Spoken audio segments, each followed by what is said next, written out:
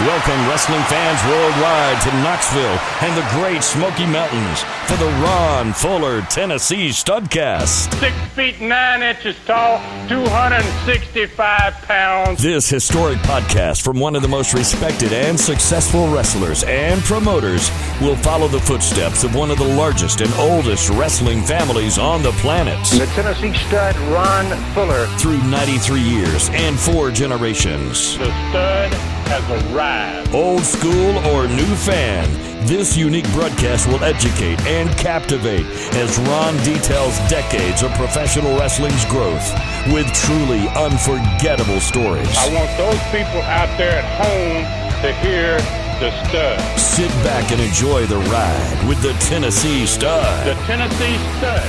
You will learn that name.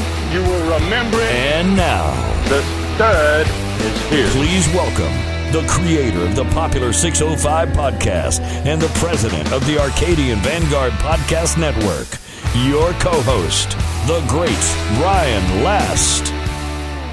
Hello again, friends, and welcome back to another edition of Ron Fuller's Studcast. I am the great Brian Last. It's my pleasure to be with you once again as the Tennessee Stud rides his horse right down those Smoky Mountains, leading us all along the way and sharing his personal tales in and around the wrestling business. And without any further ado, let's introduce him right now, the man of the hour, the Tennessee Stud himself, Ron Fuller. Ron, how are you today? I'm great, Brian. Doing just wonderfully, ready to take that ride today.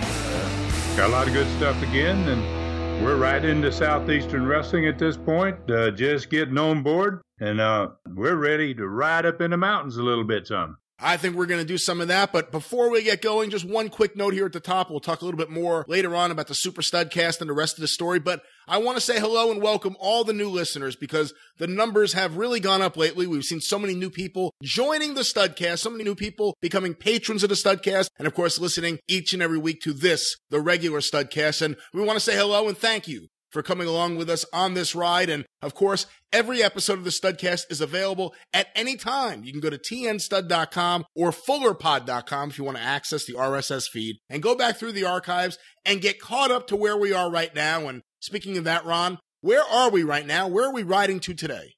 Well, we're in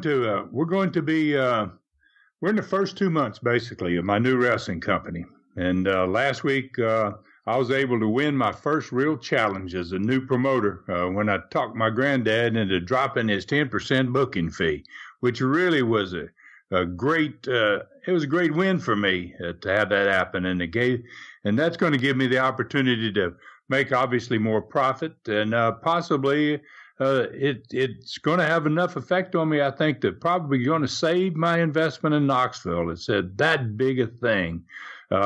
It also opened the door for me to hire my own wrestlers and control my own destiny as a wrestling promoter. And that's what I really wanted. I wanted to have every opportunity I could to make this work. We're going to talk some about the first cards, my first cards that I booked there. And I started booking my own talent. And we're going to talk a little bit about trying to change the perception of the sport in Knoxville. And then we'll talk a little bit of where maybe I'm working outside of Knoxville. So we got a lot of ground we're going to cover here today. Horses all saddled up, and I'm ready to roll when you are, my man. Well, you mentioned the first card without the 10% booking fee. Let's go to that. Let's start right there. What was that first show that you had where you didn't have to worry anymore about sending 10% to your grandfather and Nick Goulas? Well, the first show is going to be in Knoxville, obviously. It's in the first Friday in December of 1974.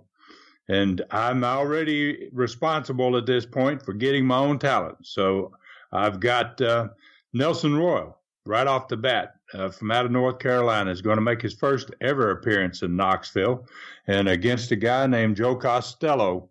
And obviously Nelson Royal is going to get a big win there. Johnny Weaver, another great old-time star from the Carolinas. I talk him into coming across and helping me coming across the mountains there and helping me in Knoxville. And he's going to beat a guy called the Outlaw, Don Kent, a pretty good worker out of Nashville who lives in Nashville, but he's not wrestling full time for them. So he comes in and he has a great match with my great friend Les Thatcher, who's kind of responsible for helping me get these North Carolina guys, by the way.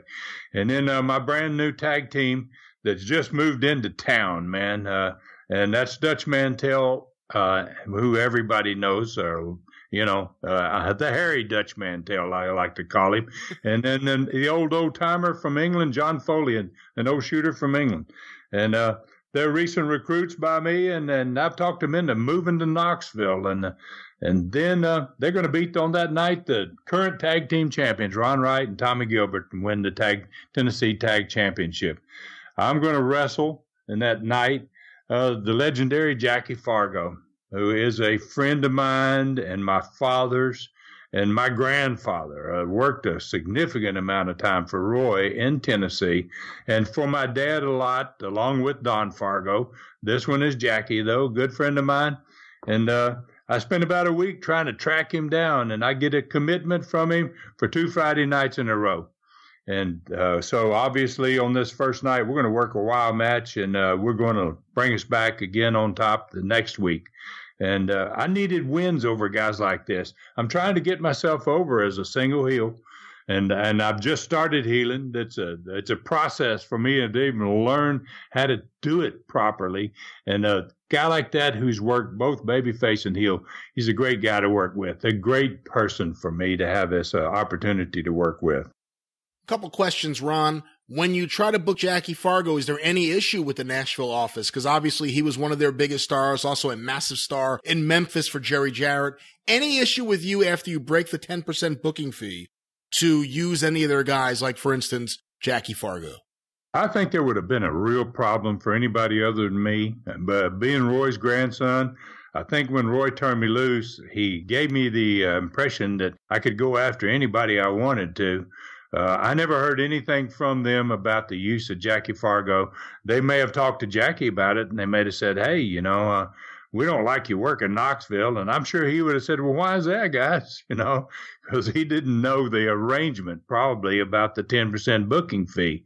So, no, I never heard from them, and I don't think I ruffled anybody's feathers except maybe Nick. And Nick's probably unhappy about all of it and me being able to use my own talent at all. And you probably don't care if Nick's upset about it. And I really don't give a damn. Like I said last program, I don't give a damn what Nick thinks. So it doesn't bother me at all. One last question for you right now, Ron. Les Thatcher, obviously someone synonymous with Southeastern Championship Wrestling and really worked with you to turn that TV show into a dynamic TV show for its time. How is he as a wrestler? For anyone who only saw him as a commentator, describe Les as a worker. How good was he in the ring? Les is a great worker. Les is he's not a real big guy, but he gets everything out of his size that he could possibly get. He's a great seller, makes good comebacks, has a lot of fire, knows a lot of wrestling moves, does a lot of wrestling in the matches. If he's got a heel that can cost the spots, there's nothing that Les can't do. He is just a really great talent. But, as you've just mentioned, my thinking here and my feeling this early on in owning this company is that's the guy I need to get not in the ring, but behind that desk and television to really take my business to the next level. And I'm going to finally get that done. But for the beginning here and the start, he's going to come over. He's going to wrestle for me. He's going to make those trips over with Nelson Royal. Good buddies, good friends. It's my first opportunity to meet Nelson Royal, and what a fantastic wrestler he is. Just phenomenal. I was really, really lucky to have the relationship with Les and him be able to find a guy like Johnny Weaver and Nelson Royal and bring him across the mountain with him. Who else did you add in the weeks after that, Ron? Well, the next week, I'm going to add Jerry the King Lawler to the card. John Pierre, Joe Sky, and Jerry Myatt. Now, the three of those, not big names, not tremendously big names, that's for sure. But Lawler is, at this point, a pretty darn good talent.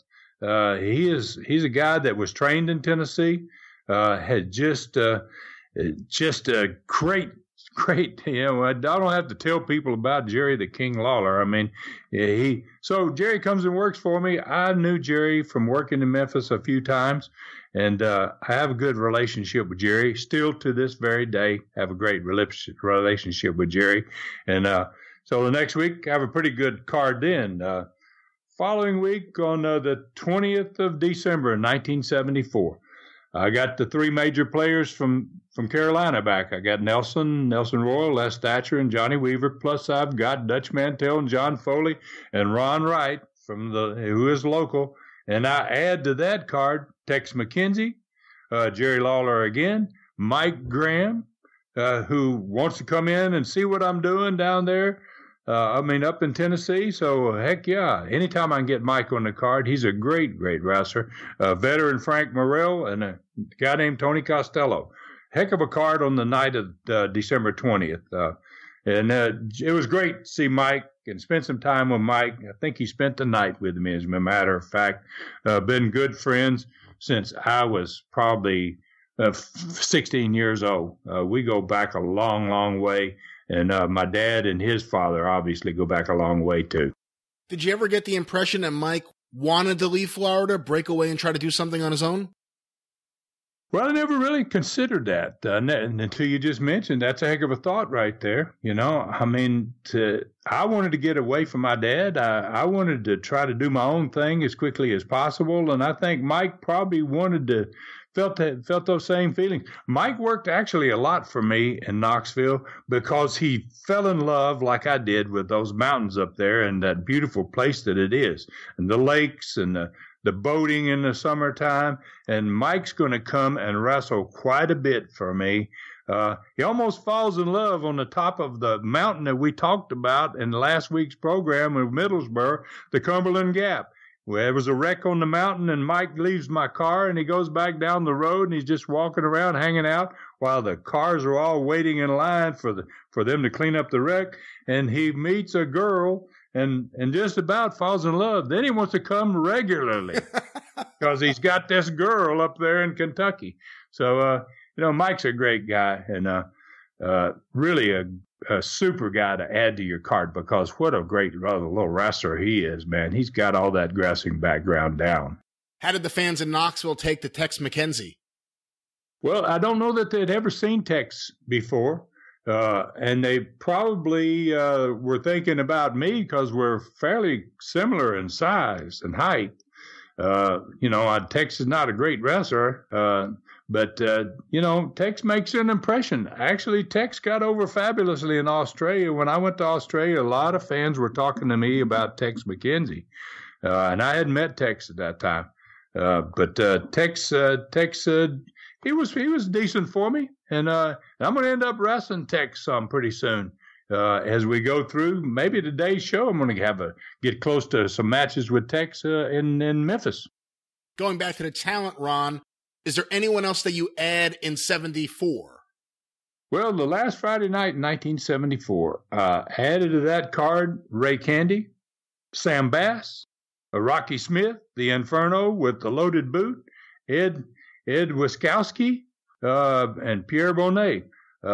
And my future star that night that's going to be a big, big component of changing the impression of what wrestling is all about for me in Knoxville. Dale Lewis, the Olympic wrestler Dale Lewis, is going to not just come to wrestle for me, but he's going to come and live in Knoxville too. And work the Tennessee territory some out of Knoxville, but work for me on the weekends specifically. So it's only my 10th week as a heel in Knoxville, and I'm starting to get some pretty serious heat myself. So that's a pretty decent card right there. If you add those guys I just mentioned there, Sam Bass, great talent. He was a wrestler at this point. He's going to become a tremendous manager. He's already doing a little managing. Ray Candy's a good talent, too. And Rocky Smith, gosh, the loaded boot Inferno, fabulous, fabulous talent. Really, really lucky to have those type of guys on the card. So let's look at Southeastern at this period of time. You've been there approximately 10 weeks or so as the owner But how are you feeling about these shows? Because you're not just promoting them at this period of time, you're also booking them. Are you happy talent-wise with who you're able to bring in? And what are you focusing on at this point as the promoter and the booker? I was pretty happy with the wrestlers. I thought I'd done a pretty decent job in the first month or so and trying to piece cards together and trying to find some really good talent. And I'd rounded up a pretty good group in those first few weeks.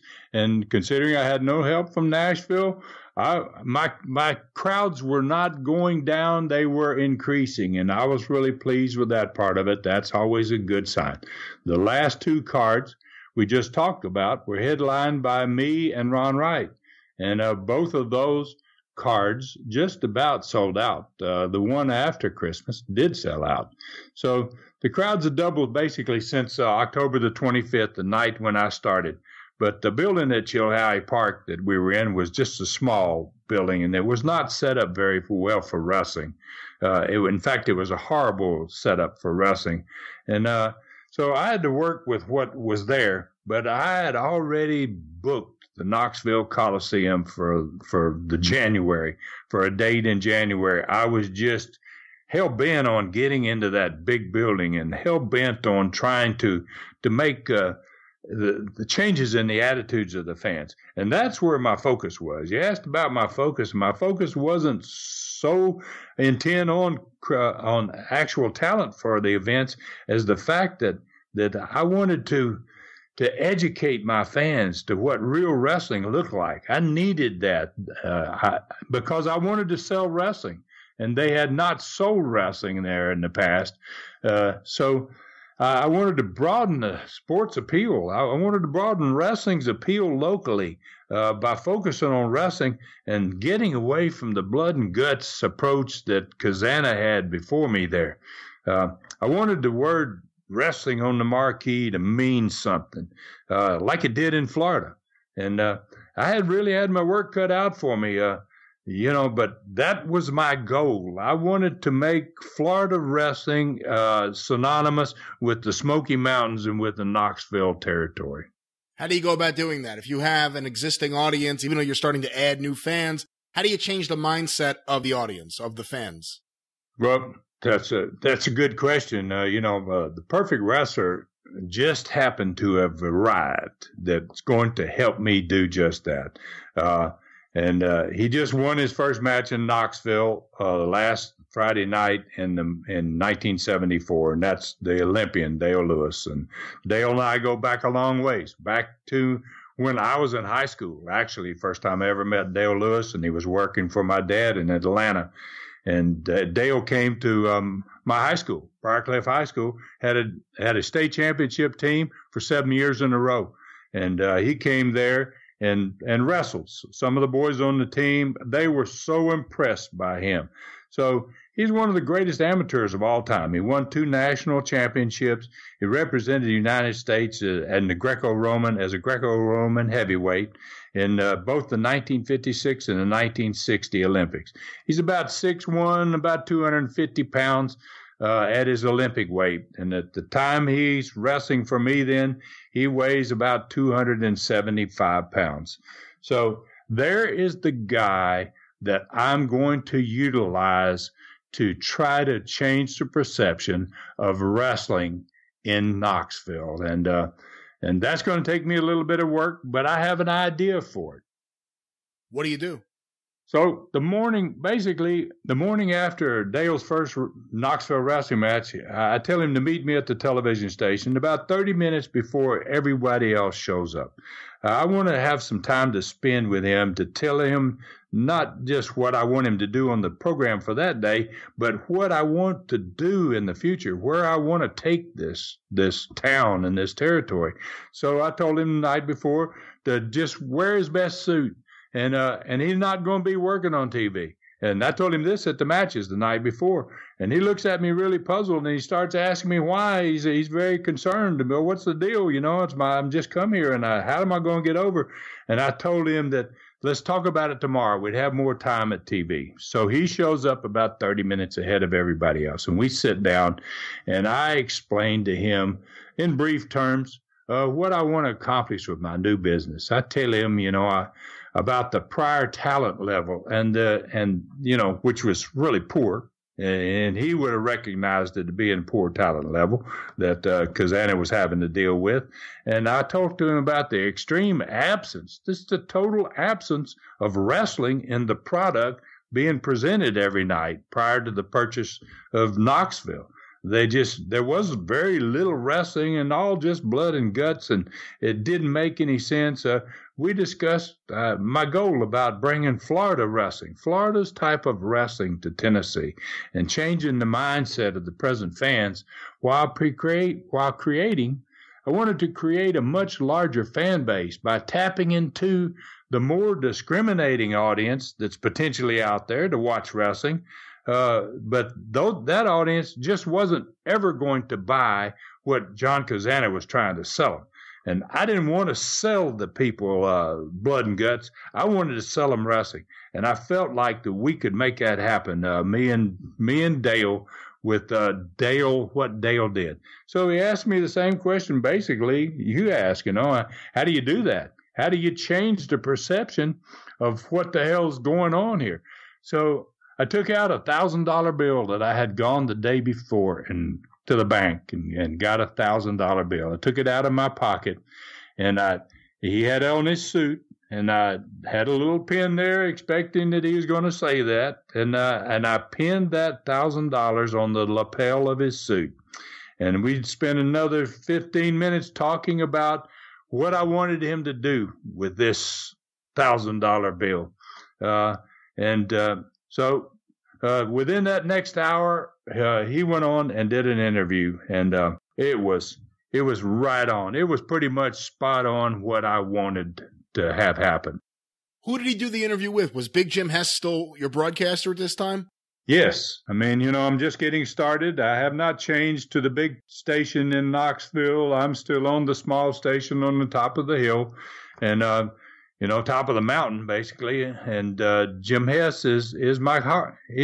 What I'm going to just say it like he was my horrible commentator. He's all I had, and he's the guy I inherited from John Kazana. I didn't pick him, and I even warned Dale about him. What you're going to find with this commentator and how he's going to be. I didn't want Dale to go out there and this guy act like an idiot, and Dale not be ready and expecting it potentially. So I gave him an interview, and I kind of told him what I wanted him to say. And then sure enough, when Jim Hess starts the interview, and I'll try as best I can remember here to give you an idea of kind of what Dale says during this interview. But as best I can remember, Big Jim Hess says something to him right off the bat, something foolish, like, I hear you were a pretty good wrestler in high school and college. And so I'd already warned Dale about it. I mean, instead of saying, Les Thatcher, as an example, as the head commentator, would go, Dale, you are one of the greatest wrestlers of all time. You've wrestled in the Olympics. You've been all over the world. Instead, Big Jim Hess is, well, I hear you're a pretty good wrestler in high school and college. So Dale kind of just takes over. And he says, as I remember, he says something like, no, fat man, I was a great high school, college, and Olympic wrestler, and now I'm the best professional wrestler alive. I prefer, and he says to him right off the bat, he says, I prefer you keep your mouth shut while I'm out here.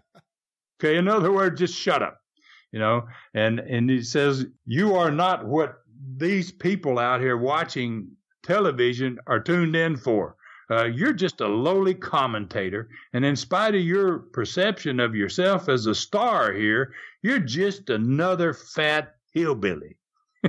So I was like, hey, you got a boy, Dale, And then he just continues, I'm here for one reason, to educate the people in this deprived part of the country and about what a real wrestler looks like and is capable of when the bell rings.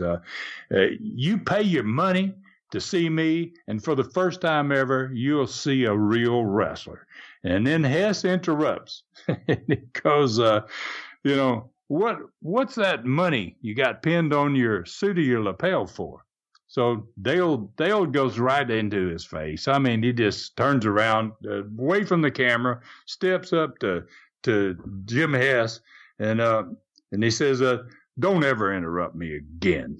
And then he turns back to the camera and he points at the money on his lapel and he says, "This is $1,000 bill.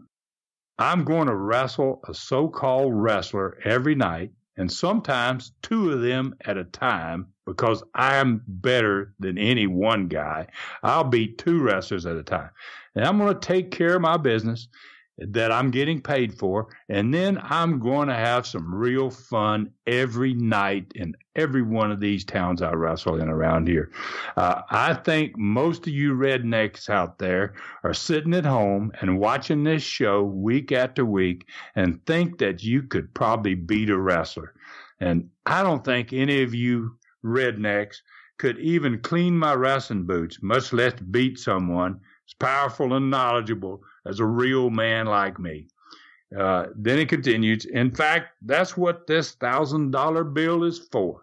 Every night in every city I go to wrestle in this part of the country, from this day forward until I decide I've whipped enough of your asses, I will give anybody this $1,000 bill, any man that will receive this $1,000 bill if he can beat me.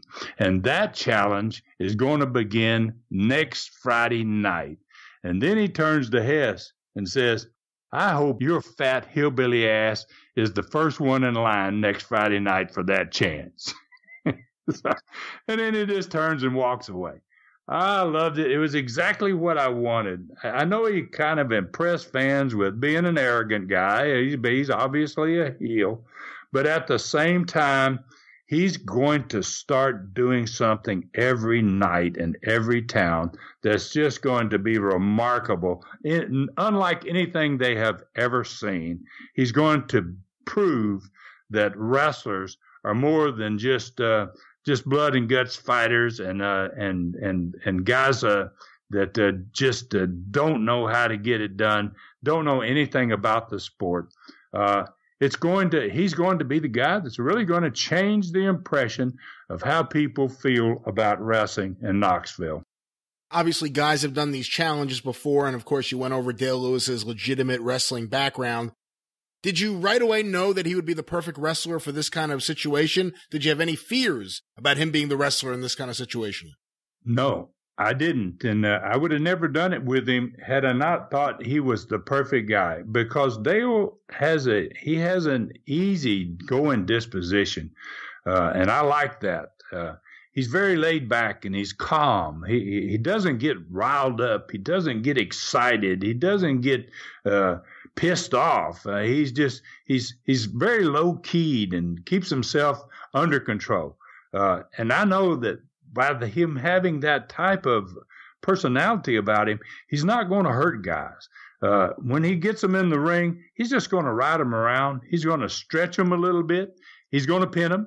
He's not going to, and when he does, and people watch the way he does it and how easily he does it, I know it's going to impress fans with just that, the ease of it all. They'll be going, "Wow, man, how did he do that so fast and so easily?" He's not the snake pit type of guy. He's not that type of guy. He's a slow-moving, methodical wrestling machine that's going to teach these fans some wrestling. And that's exactly what I was looking for. And I know that he's going to get it done for me. And they come. They line up that first Friday night. They line up probably 15 guys. And he goes out and I don't think he works at all on that card. He just goes out, does his challenge, and he probably beats 12 out of the 15 before he says that's enough. Just amazing. Average match time, maybe a minute and a half, 2 minutes. Take them down, roll them around, bang, flip them on their back, pin them. Pretty darn impressive. Even the wrestlers. What's really funny is not just the fans are certainly intrigued by all this. They are just focused on that ring. Even the wrestlers come out. They want to watch. They got to see it for themselves, how he's going to handle this. And he really does it like a master. Did you have to convince him at all, or was this something he was comfortable doing? He was very comfortable with it because he's such a great wrestler, because he is one of the best wrestlers of all time. And he is so confident in himself, has dealt with this situation many, many times. Like I said, my dad brings him to the high school there, and he's wrestling guys that are state champions, going to win state championships, and he's doing the same thing to them that he's going to do these marks that show up there on a Friday night. And I know that. He's going to roll them around. He's going to play with them. He's going to make them feel so inferior. And these are pretty darn good wrestling boys. They're winning state championships 7 years in a row. He's going to make them feel like they know nothing about the sport. And that's exactly what I want him to do. That's where I want him to take this, is to make those fans love it. They'll start to watch it. They'll start to admire the fact that, gosh, there's a lot more to this than what we've been seeing for many, many years. And that's putting me in the right direction that I want to go. We will return with more of the Studcast in just a moment, including information about where the stud was working other than Knoxville in early 1975. But first, let's go to this word about Super Studcast number 13, as well as the rest of the story on 1979, the Knoxville Wrestling War. The Tennessee Stud is lighting up the internet. Super Studcast number 13 about the destructive Knoxville Wrestling War has set off a firestorm on the internet after the release of the 40-year-old video made in 1979 to expose wrestling, and particularly Southeastern wrestling, owned by Ron Fuller. It's all at tnstud.com or patreon.com/studcast. This remarkable story of betrayal by 5 very popular wrestlers trying to take over an NWA territory can be seen on YouTube at Bob Roop Plan B. When they stared failure in the face, this was their shocking response. The greatest wrestling history lesson ever told is more than 3 hours of fascinating listening for only $2.99. Maybe the best wrestling podcast ever done. It's bone-chilling at tnstud.com or patreon.com/studcast. There you hear it, the Super Studcast, available at patreon.com/studcast, as well as tnstud.com. And thank you to everyone who has jumped on and joined the ride with the Tennessee Stud and heard not just the conversations with wrestling legends, but these deep dives into wrestling history, whether it's the Georgia War, whether it's Ron in Japan, and of course, the Knoxville Wrestling War. And this story is really just getting heated up now. There are so many more details, so much more information that's just breaking right now about this. And I think we're going to have to revisit it very, very soon, believe it or not, on the Super Studcast, because there is so much more to say. And I know you have a lot to say about it, Ron. But before we move forward with the show, just anything you want to say to the patrons, because they've really been coming out and we've seen such an increase, not just in the regular Studcast, but in the Super Studcast. A lot of new people listening. Yeah, I obviously, I really, really appreciate the patrons. They helped to make this happen. And I noticed when I first began doing this and asking for $2.99 for a 3-hour program, it was a little bit difficult because fans aren't used to paying on the internet for this type of thing.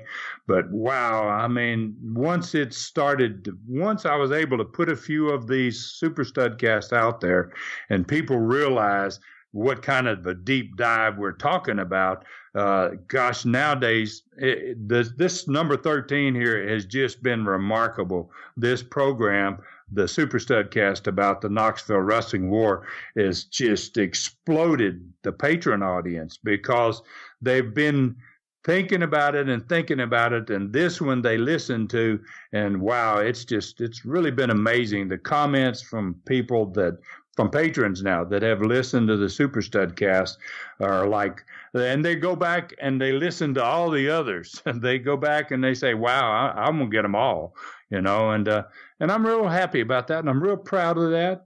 And we give our audience here every week, a great program. And I love the fact that once a month I can do something extra special and take those deep dives, which I really like to do. I like to get into the meat of the matter, so to speak, and really get down to where it makes real sense for wrestling fans. And they learn some history with every one of those.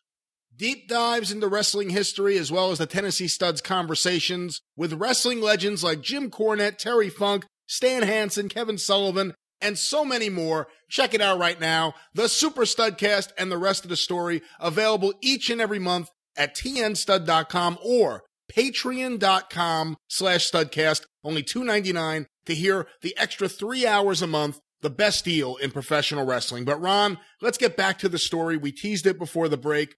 Knoxville wasn't the only place you wrestled in early 1975. What else were you doing? Well, what I was doing is I was losing money. Rather than going and wrestling somewhere else, I felt like that, I'd bought a company and I would be able to not only run Knoxville, but I would be able to go to some of the outlying little smaller towns on Saturday nights or on a Thursday night and be able to put some people in the building there too. But business was just slow. It was just not there at that point. They did not have the proper TV and they did not have the proper talent. They had not pushed wrestling. They had pushed other types of other people's philosophy of what wrestling should be. And it wasn't happening for me. So that made it very difficult on me because I wasn't able to supplement my income from nightly events as I had been used to doing. I'd been a wrestler for 4 years, and I was used to going to a town and wrestling and getting some money for it.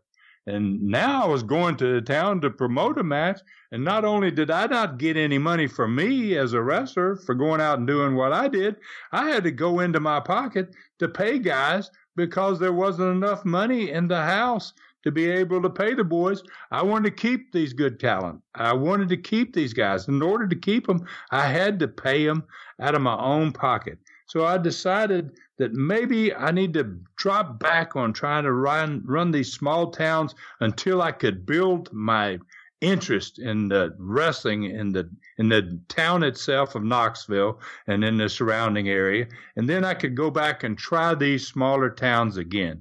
So I had to find myself basically a place to work. And I didn't want to work all week, but I did, I did get the word out there that I'm available. I'm here and I'm available and I'd like to work a couple nights a week. I'm not available on Fridays, but pretty much any other night of the week, I'm available if you'd like to book me. And I sent actually a little talk to Crockett Sr. I talked to in North Carolina. I talked to Barnett in Georgia, and I talked to Roy and Jeff and Jerry Jarrett running the west side of Tennessee. And so it didn't take long. I mean, a couple of days after I spoke to Jarrett and Roy in Nashville, I got a call from one of the promoters in Chattanooga. His name was Harry Thornton. He was a part owner of Chattanooga, along with my grandfather Roy and Nick Goulas. And, so Harry says, Ron, you're right. You're close by. And I know you aren't going to be able to work my TVs. You're not going to be able to come any other nights other than a Saturday. But, he's basically saying, I'd like to use you on just about every Saturday night. And it was a start for me. It kind of got me clicked off, and I worked myself out of a hole that I was going to be in if I continued to run these towns before I could change the perception of the sport. That's why I really wanted to do it by using a guy like Dale Lewis, because I felt like Dale could change everything potentially in 4, 5, 6 months. If he stays for me that long, everybody's going to have more of an interest and more of an appreciation for wrestling itself. So that's what I do. I take Harry Thornton up on it. And on Saturday night, November 7th, 1974, I go work in Chattanooga. And I've not worked there since 1971, December of 1971, when I came to visit my brother out of Florida, and we spent a week running the roads in Tennessee. So, now I'm back in Chattanooga on November 7th, 1974. I work with Salento Rodriguez, who I think we've talked about before. He's a deaf and dumb wrestler. He can't speak and he can't hear. But he's a tremendous talent in the ring. Amazing what he can do without being able to hear or to talk to you. And a great guy as well. Obviously I win the first night there, and I've wrestled Salento on several different occasions. I love working with him. He's a great worker, and it's kind of a pleasure for me to be able to start out with Salento Rodriguez. And then he says, Harry talks to me and he says, Ron, I've got your book back in 2 weeks on November 21st. And in the meantime, that's when we talked last week in the last episode. I have this conversation with Roy about, Roy, I need to get this 10% booking fee off my back. And I explained to him all the reasons why, your wrestlers are inferior and they don't show up, and all the reasons why I needed to get it off my back. And he agrees to drop it. And I've been okay to stop paying it. And like I said last week, Nick Goulas was very upset about Roy's decision. But Nick is part owner of Chattanooga here, and has been there and running that town for a long, long time, maybe 20, 25 years. So Goulas is in position now to do something about my little deal with Roy, in which I get him to drop the booking fee. And as Goulas, Nick is normally able to do, he calls up Harry Thornton, and he tells Harry Thornton, don't book that guy. I don't want him working in Chattanooga. And about 2 days before my event on November 21st, I get a call from Harry, and he says, Ron, I'm sorry, but I'm not going to be able to use you in Chattanooga. And it didn't take me very long to figure out where that came from. So I would get maybe a few more shots in Chattanooga in the future there, but maybe only once a month, and maybe for only 3 months in early 1975. I don't know how I am talked or who talks Nick into allowing me to come in and wrestle in those events in early 1975. But Chattanooga does not turn out to be what really I needed and what I was looking for. When you work against someone like Salento Rodriguez, who's deaf and dumb, how do you call spots? Well, you really don't. You talk and you pantomime with him in the dressing room, and you may show him slams or just pantomime that a slam and arm drag. There's a lot of things. He's so sharp. He's been wrestling for so long. He has it's kind of like people that are blind, that can't see, but their other senses are so well developed. His senses are just great it doesn't require to hear you what you're going to do. He just almost has a feel for what you're going to do. It's kind of like working with the Japanese in Japan. You have no idea what's going to happen. They shoot you in the ropes, and out of a habit, they talk to you in Japanese. They'll back you in the rope and they'll hit you a couple of times, and then they'll say, and they shoot you in the ropes. So, and it's not doing any good for them to call that spot. In Salento's case, he's just fabulous worker, and he has such great skills. He can change his position quickly. He can go from one maneuver to another maneuver, expect something and get something else, and just go right along with it. Not many guys in the sport have that kind of ability. So where else did you get to work, Ron, during this period of time? Well, the good Lord blesses me, man, with a phone call. Just a few days after I kind of get this call from Thornton, from Jerry Jarrett, who is the promoting Memphis, Tennessee. And Memphis is one of the greatest wrestling cities in America. And it has been since my dad lit that sucker up when we went there as a fifth grader in 1959, and Dad just lit up Memphis. It had been dead, not doing any business for many, many years, and he just exploded it. And so Jared happened to be having a problem with his top heel, who was Jerry Lawler. And he was kind of in a position where Jerry and he weren't getting along, and I didn't ask any questions. It's none of my business, and he's going to tell me about it. But I say, Jerry, I know Jerry Lawler, and, he's a friend of mine, and it's not necessary for you to tell me exactly what's going on. If you'd like for me to come over, I'd love to work for you. So he asked if I'm available for every Monday night to come to Memphis. I ask, obviously, the obvious questions that most wrestlers ask when they're asked something like this. I ask, how you going to use me? And he says, I'm going to use you as my top heel, because he'd already heard that I was now working as a heel for the first time in my life. Maybe he got somebody said, hey, this guy's got some talent as a heel. So I told him that I couldn't be available for Memphis TV on Saturdays. I thought right then he's going to go, gosh, man, how the heck can I put you on top, Ron, and I don't have you to wrestle on my television, make your interviews and stuff like that.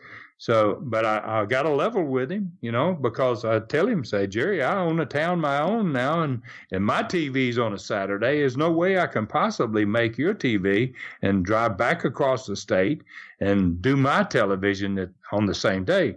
So he kind of hesitates a little bit, and I get the feeling I can't see him; he's on the phone, but I get the feeling that I can see his mind working, and then he goes, well, Ron, I believe that I can do this. We can do this.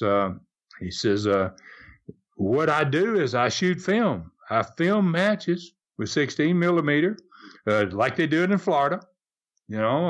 They're pretty far advanced there in Memphis, and then they're shooting on 16 millimeter film and coming back and showing that on the program. So he says, what I can do is I'll have them record your matches, and then I will have Lance do an interview with you each Monday night after your match that you'll be talking about your next opponent for the following Monday. So, when he lays all this out, it seems like a workable deal to me. I see that this has potential to be able to draw. And, so then I ask him again about the last question, and which he's always in is, it's always in the wrestling business is what kind of money am I going to make? And so he says, if you can fill the Mid-South Coliseum, then you're going to make some great money. So I knew from working there that building, size of that building, it's over 10,000 people. There were a couple times in the early 1970s that I went in there and worked, and it was a pretty decent crowd in there. You didn't sell it out every week, or the times I went there, it wasn't always sold out, but I knew that they drew pretty good. And it was all going to depend on the opponents that they gave me. If they gave me guys that were good baby faces, that had a great reputation, that I could have a great match with, I felt real confident that I could fill up that Mid-South Coliseum for them. Not just every once in a while, but maybe get really over and fill it up for them every week. So we cut a deal. It included my airfare and a hotel. Every time I went, they fly me nonstop from Knoxville into Memphis, put me up in the hotel for one night, and I go back out the next morning back in home.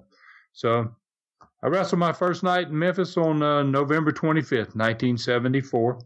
I haven't been there since July 3rd, 1972. I'm a much better worker now in 1975 at this point in my life than I was 3 years earlier in 72. I'm going to go in there and work Memphis for Jarrett every Monday night for 6 straight months in the year of 1975. During that time frame, I'm going to set attendance records for them, and I'm going to make an average of $1,000 per show. How much is that, Brian? I mean, you're great with that calculator, man.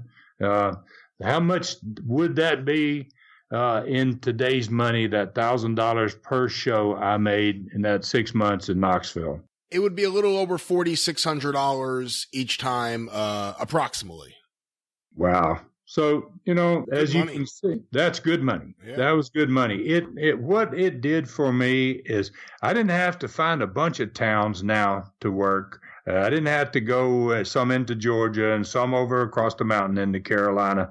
I could work Memphis by itself one night a week and make enough to pay my bills and more importantly, to pay my losses, because I'm still trying to build the territory. The territory's in its infancy, and I'm losing money on some of my Knoxville shows. I'm still not making a lot of money there, and I'm not even in a position to try other towns yet. So this gives me that little bit of breathing room that I needed to survive there and be able to make a run at it and to be successful. That call from Jerry Jarrett just changes everything for me, and I owe a lot for Jerry for calling me and for giving me that opportunity. And I went in there and I worked hard for him, and we became really close friends. As my brother and Jerry were. They were a lot closer than I was because Rob worked that Tennessee territory, and especially on that western side, that's a strange territory, that Tennessee territory. You got the east, you got the west, you got Birmingham in the south. Roy operates some of the towns, Nick operates some of the towns, Jarrett operates some of the towns. You got Louisville. It's just a strange territory, but I somehow fit into the mix. And I'm blessed with the opportunity to make that big money on Monday nights in Memphis. Jerry Lawler's on the outs with Jerry Jarrett and The Office. You're brought in to be the top heel. Who are some of the guys you work with in your first few weeks in Memphis? They started me off kind of slow, which is normal. They want to. It's going to take a little time to build me. So they started me out in November. My first night in November of 1974, I worked with Joe Sky. He's not a top guy, but he's a good talent, and he gets me over great. Second week, I come back on December 2nd, 1974, and I have Rufus R. Jones. Now that jumps it up a notch. And Rufus and I are old buddies.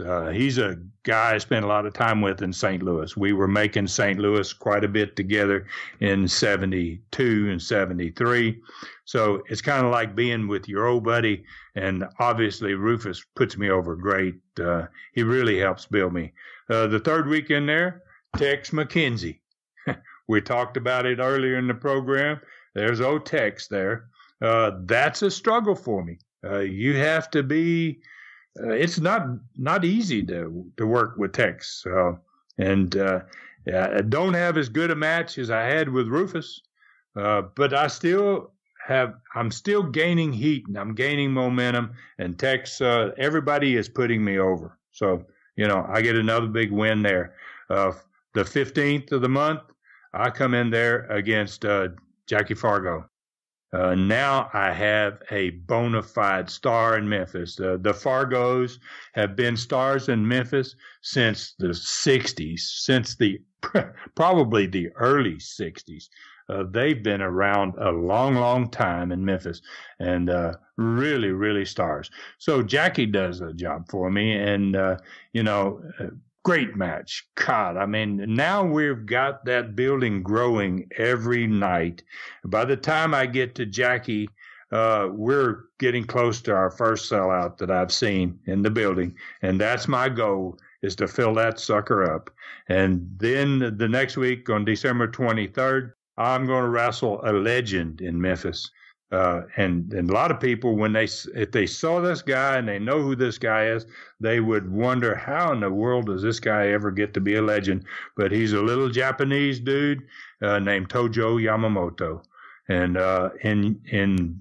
by Memphis standards, you can't hardly get to be more popular than old Tojo. And Tojo carried my brother in the early years of the 70s when Rob went there to work.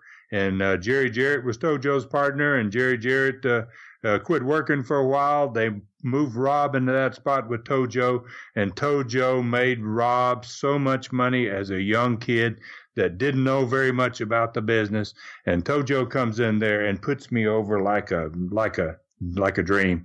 I think that's the first sellout we see. And the wonderful part about it is it's 2 days prior to Christmas. It's a time of the year that normally that building be half full, and it's full. I think Jerry that night, I remember, was just like all smiles. He was like, wow, this is going somewhere. He's pretty much convinced that I'm going to be able to carry the weight for them, and we're going to make a success out of this run with me on top. The following week is the last night, the December 29th, the last match in 1974 in Memphis, and the last match I worked in 1974. And it's a Southern Heavyweight Championship tournament. It's one of those one-night tournaments in which I wrestle 4 different guys to get to the finals, and then beat Jackie Fargo in the finals for the Southern Heavyweight Championship. At this point, and this is after only about 5 or 6 weeks, pretty amazing. I'm pretty well made there. I am over already in Memphis, and it helps me in Knoxville with my attitude toward what I'm trying to develop as being a great heel worker. And I see myself getting it done in Memphis, and it just reinforces my thinking that Knoxville is no different than Memphis, and I'm going to be able to crank it up there as well. Memphis is a different market than Knoxville. Memphis is a better town than Knoxville at this point. Now, that's going to change over the next few years. I'm going to turn Knoxville into just as big or better than Memphis. And nobody would have dreamed that possible at that time frame. They would have said, no way anybody will make a Memphis out of Knoxville. And that's kind of basically what I do. But I can see it happening with this first 5 or 6 week run in Memphis, that if I can start to sell out Mid-South Coliseum in Memphis, I will be someday able to sell out the Coliseum in Knoxville. Based on some of the names that you mentioned earlier and some of the names you wrestled in Memphis, was Jerry Jarrett also helping you for a little while here with some of the talent that you brought into Knoxville after you got away from the 10% deal with the Goulas Welch office? Yes. Yes, we had a great relationship, as I said, with Jerry, and the longer I worked for him, the more comfortable he felt with me, and he would send me guys that he was using sometimes on Monday. He would make them available to me. I already said I had Jerry Lawler for a couple of events earlier, and I got those because of Jerry. Jerry sent Lawler over there to work for me, and he had some pretty decent guys on the western side of Tennessee. So he was making those available to me, which was really nice. Ron, one last question before we wrap things up. You mentioned the Southern Heavyweight Championship tournament that you wrestled in on the 29th. Fans of the Studcast may remember a few weeks back, you talked about being the Southern Heavyweight Champion in Florida in 1973. So for those wondering, why were there 2 different Southern belts in different parts of the country at the very same time? Well, that was a time frame in which fans didn't travel much. There was no cable TV. People didn't know what was happening in other parts of the country. If you lived in Memphis, you had no idea what was happening in Mobile, Alabama, as an example, or certainly not in Florida. And it made it easy for NWA to allow promoters the opportunity to have regional, let's call it, a good word for it, I guess, is a regional champion. And so Memphis had their own Southern heavyweight champion. And when I won that belt that night, I took it into the dressing room. It's a new belt. I'd never seen that belt before. It's a beautiful little belt, and it had plaques on the side of that belt, and it had the names of guys that had won it. And I looked at the second plaque I looked at, and there was my granddad's brother, Herb Welch's name as having worn that belt. That made me feel wonderful, man, to have the opportunity to put on the same belt that my grandfather's brother had worn.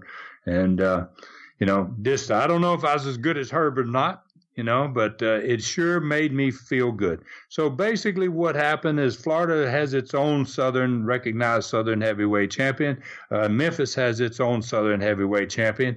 And there wasn't much talk about it among the fans because the fans didn't know what's happening in Florida when they live in Tennessee. And when you live in Tennessee, you don't know what's happening in Texas. And different promoters felt comfortable with having these belts. Sometimes, in the case of the junior heavyweight champion, there was situations where there might be two world junior heavyweight champions in the United States during the same time period, and most fans not be aware of that. It's kind of strange for back in the day, but that's the way it was back in that time. Ron, as we begin to wrap things up, we want to remind the listeners that you can become friends with the Tennessee Stud on Facebook. The page, Ron Fuller, the Tennessee Stud. It's a great page to become friends with. You get updates about the show. You get to find out what's on the Super Studcast as well as communicate with the Tennessee Stud. Once again, the page, Ron Fuller, the Tennessee Stud. You can also follow the Stud on Instagram and Twitter at Ron Fuller Welch. You can follow me on Twitter at Great Brian Last. You can hear me on the 605 Super Podcast at 605pod.com or available wherever it is that you find your favorite podcasts. And I also want to bring up that you can stay in touch with the Arcadian Vanguard Podcast Network on Twitter at Super Podcasts and on Facebook at facebook.com/Arcadian Vanguard. We also want to remind you the Red Hot Super Studcast number 13, as well as number 14, has become one of the biggest podcasts in wrestling and, of course, one of the biggest stories in wrestling, believe it or not, 40 years later, 40 years after the betrayal and destruction of the NWA's Knoxville territory. These are must-listen broadcasts, and you can get them right now at tnstud.com or patreon.com/Studcast. Like I said before, we're still hearing more and more things about what went on in 1979 in Knoxville, and we're still hearing a lot of questions from you, the listeners, that you want answered about what went down in Knoxville in 79. So stay tuned. We're going to try to get more programming to you all about this amazing wrestling story. And we also want to remind you not to miss the next Super Studcast number 15 on Tuesday, March 12th. The Tennessee Stud will count down his 10 most memorable matches. This should be quite interesting. Ron, you have to be looking forward to this one. Yeah, I really am. And I'm really looking forward to getting my chart out that I have of all my matches and being able to go down through that chart. Gosh, it's going to bring back a whole lot of memories, and I'm really looking forward to that. That's a different one. I've not done any type of top 10 countdown before, and I may do more of these if fans out there like it. And so this gives me an opportunity to relive the past, and I'm looking very much forward to it. And I've got 4 or 5 off the top of my head that are definites and easy for me to come up with. And the other ones, I'm going to enjoy the process that I'm going to go through to do that Super Studcast number 15. I'm sure the fans of the Tennessee Stud can't wait. They're probably already guessing, is he going to talk about wrestling Ric Flair? Is he going to talk about wrestling the Bullet, Bob Armstrong? Well, find out. Once again, Super Studcast number 15 on Tuesday, March 12th at tnstud.com or patreon.com/Studcast. Ron, where are we going next week? Right here on the Studcast. Well, we're gonna jump right into it, man.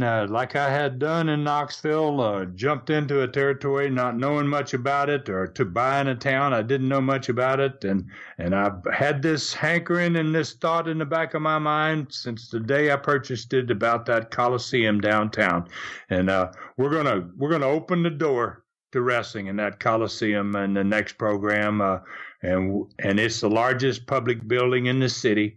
We're going to discuss how I prepared both the fans and the wrestlers for this Coliseum show, and how it does at the box office, whether it's a success or not, and about my plans. What are my plans then to make wrestling the biggest sport in Eastern Tennessee? That is my goal, and we're going to lay out some of the advertising ideas that I come up with, and it'll be a great program. Ron Fuller's Studcast is a production of the Arcadian Vanguard Podcast Network. For the Tennessee stud Ron Fuller, I'm the great Brian Last. The story continues next week.